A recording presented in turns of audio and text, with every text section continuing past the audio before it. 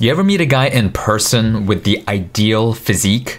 Not steroids level, but like the body of a Greek god.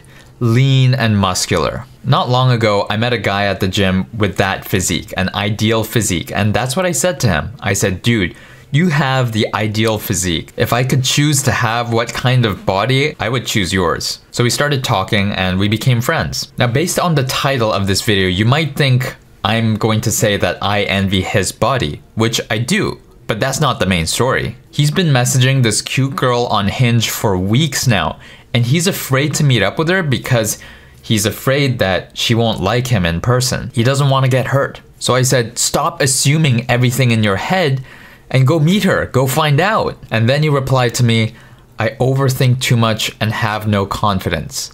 I envy your personality. And I was like, what the fuck? Here's a guy where you just look at him and he automatically earns respect from guys and attraction from women just based on his body because he's got an amazing physique. And he's saying he envies me? He's a master of one area of life and I'm a master of none in the areas of my life. But he has something to envy about me? The funny thing is, I don't even have a girlfriend, and after talking with him, it seems like he has more relationship experience than I do. Nonetheless, he envies my personality, that I don't take rejection as hard as he does.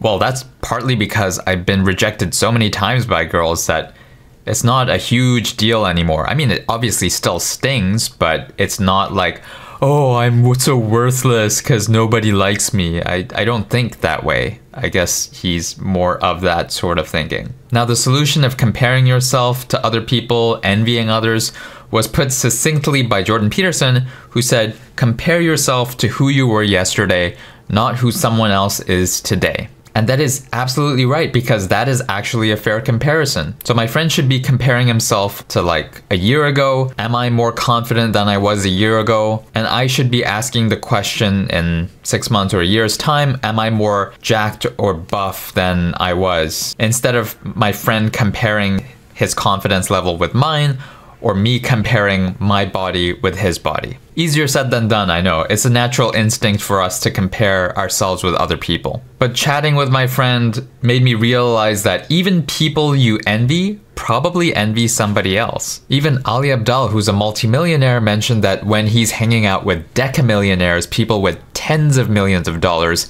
he was thinking, damn, I want to reach that level. So the envy and comparison never ends. There's always somebody to envy, so don't fall into that trap.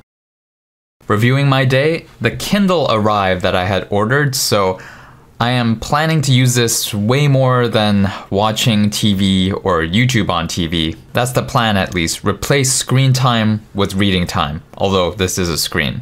And the reason I got this, a huge reason, was because someone I saw on YouTube said that it is stupidly easy to pirate books and get books for free on the Kindle, which is why it pays itself off after several books pretty quickly. So I think maybe from now on I won't buy any physical books and just pirate all the ebooks that I want to read. So yeah, looking forward to using the Kindle every day. I will see you in 2 days. 1% better every day, baby.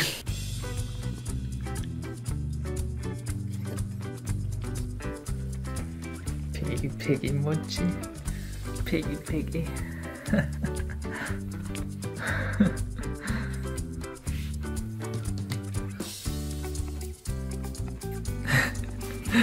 Tick.